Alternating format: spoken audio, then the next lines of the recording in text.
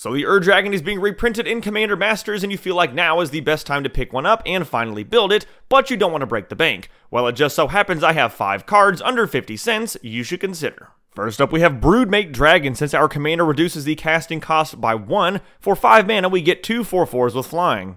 Juvenile Mist Dragon will enter the battlefield and tap down some of our opponent's creatures, making it that much easier to fly in for some damage. As a 2-for-1, we have the Lapis Orb of Dragonkind and the Jade Orb of Dragonkind. Whenever we tap the blue one for mana to cast a dragon, we can scry 2. Whenever we tap the green one for mana, that dragon enters with a 1/1 counter and gains hexproof until our next turn. We have Lozon Dragon's Legacy. Whenever we cast an adventure or a dragon spell, it deals damage equal to that spell's mana value to any target that is not a commander. And Nullspine Dragon. Whenever it enters the battlefield, we can discard our hand and draw cards equal to the damage dealt to target opponent this turn. Thank you guys so much for watching. Be sure to like and subscribe and let me know in the comments what commander you would like to see next.